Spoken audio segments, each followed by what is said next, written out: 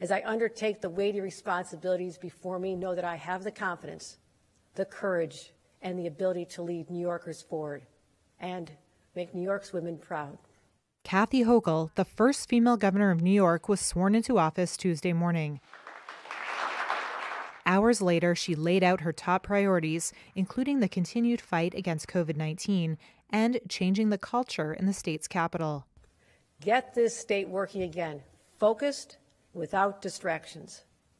And that begins with a dramatic change in culture, with accountability and no tolerance for individuals who cross the line.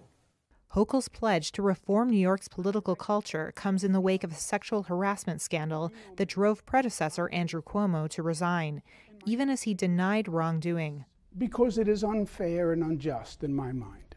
Hochul on Tuesday vowed to bring an entirely different style to the governor's office. Today, I'm directing an overhaul of state government policies on sexual harassment and ethics. Hochul said she's already working with New York City Mayor Bill de Blasio. She's a good person, whose tumultuous relationship with Cuomo often led to sharp, veiled criticisms. Be no blindsiding. In contrast, Hochul told reporters she sat down with de Blasio for pastries and conversation.